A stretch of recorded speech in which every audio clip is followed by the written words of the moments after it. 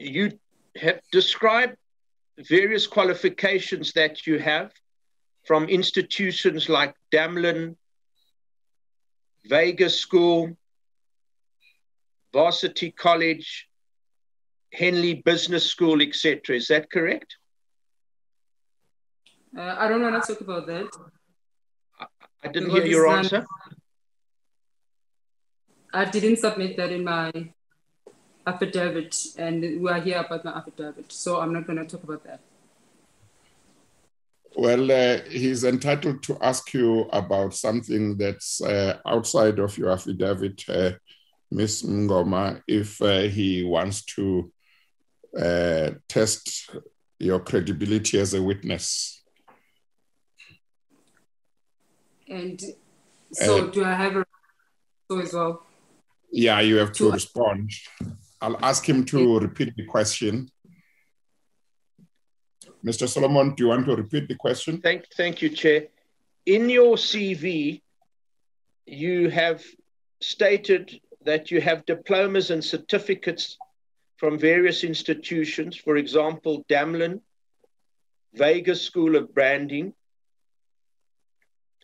Varsity College, and Henley Business School. Is that correct? So which affidavit you are reading from? You ever held out in a CV that you've graduated from Henley Business School? I didn't submit on this affidavit any CV. But no, Mr. Mngoma, the question is there any CV where you have ever written that you obtained such a qualification from Henley Business School? Have you ever said that in a CV? I don't recall. Okay. But also, I don't want Mr. Solomon to take me out on this because I prepared for this affidavit. Mr. Solomon? Chair, I'm going to leave that at this week. We can come back to it. She says she doesn't want to deal with it. I want to just put to you, I'll just put to you that I've seen a CV of yours where you hold yourself out as having graduated from Henley Business School, and inquiries have been made, and that's untrue.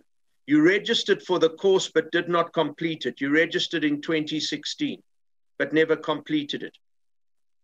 I'd be very happy if you can, if you share that information with me.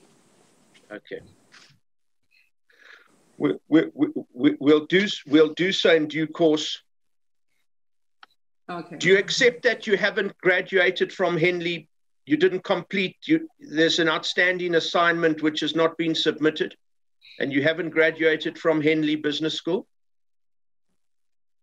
So, if I may ask, what business is that of yours and the State Commission and my studies?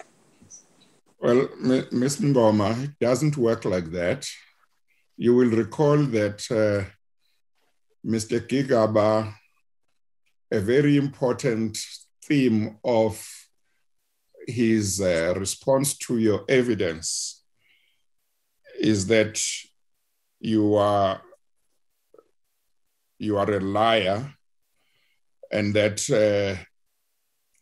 a lot of what you have told the commission about him is not true. He has said you came to the commission because you were not able to secure a divorce settlement from him. So Mr.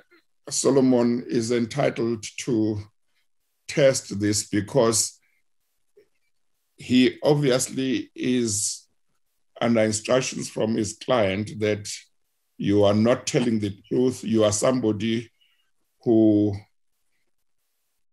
is untruthful. I think Mr. Gigaba used the term pathological liar at some stage. So if his counsel wants to argue at the end that I should not believe the things you have said about Mr. Gigaba, he needs to establish in cross-examination whether you can be shown to be a truthful witness or not. And he is not obliged to confine himself for that purpose to what is in the affidavits. You understand? So what I want to put it clear to Mr. Solomon, I will not discuss my personal life in the commission. Malusi can discuss my personal life or his personal life if he wants to. And I don't recall discussing my education and also the deal with the settlement. I've never done that. So if he doesn't want to deal what's on the affidavit, because everything I put on the affidavit, it's only about the state capture. So there's no way I ever put his personal life, because I have his personal life as well.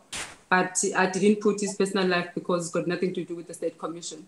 So what I put here, it's something to do with the commission and the state capture. So I don't know how my education is capturing the commission or maybe the state